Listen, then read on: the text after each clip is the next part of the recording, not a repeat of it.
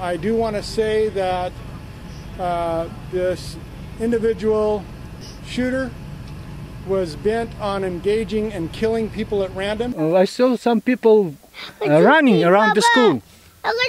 Yeah, I saw something happen because I saw the bang, bang, bang, bang, bang, bang, bang, so many times, bang, bang. I took a look at this way again, bang, bang, bang, bang, bang, bang, bang. This incident, as tragic and as bad as it is, could have been so much worse if it wasn't for the quick thinking and staff at our elementary school. Because there was a series of gunshots about a quarter mile away that alerted that staff, and they went on an immediate lockdown. The shooter literally took his vehicle and rammed their fence and gate, entered the grounds on foot with a semi-automatic rifle that had multi-round clip. He was wearing a load-bearing vest that you sometimes see soldiers wear that have the clips embedded in the chest.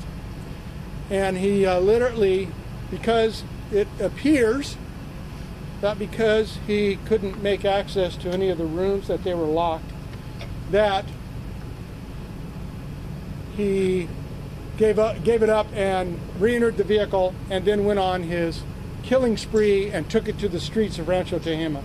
All of a sudden, there was just like, pop, pop, pop, pop, pop, pop, and then just like a lot of gunfire. But it was like one shot, pretty rapid, like bam, bam, bam, bam, bam, bam, bam, and then massive amount of gunfire that lasted, it seemed like 3 or 4 minutes. I want to say this, we have positively identified the shooter. I can't tell you his name because we have rules that require us to notify his next of kin.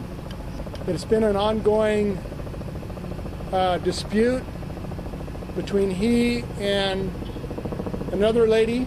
In January of this year, he was arrested and charged with an assault with a deadly weapon on that person.